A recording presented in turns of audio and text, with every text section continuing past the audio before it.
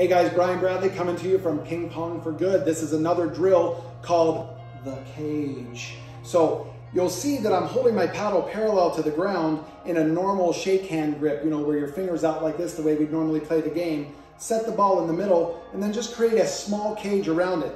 I think this is an ingenious drill in the sense of bring your fingers close enough together and it's almost like you're trying to stop them from touching or very lightly touching. Like right now, they're not touching my fingers at all.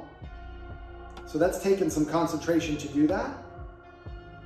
And if I widen out the cage to the edge of this, there are bigger openings for this ball to fall through. If you do it real low, you're not gonna be able to see the ball. So make sure you're up around chest level doing this to be able to see this. And if I do drop a ball, I just happen to have another one.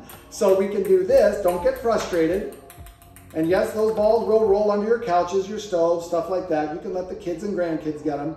But you're gonna do this cage drill to teach the body and mind how to do fine motor movements, which are gonna feed multiple systems in your body. And this is for sure gonna translate into better control when you play. And remember, you do have another hand.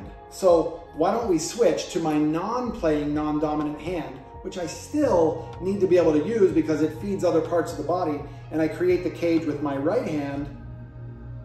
And I can already feel on this side, the ball's hitting the cage harder.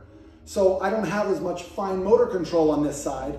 And I'm not getting frustrated. I just know it's a reality. But I can tell you this, I'm up for the challenge that within a week, I'll be better at this. And so will you. So remember, all of these can be done. If you can't do this standing, you can lean back against the wall, you can sit, or you can be supported in another way, but we'll have a bunch of videos to cover all those also.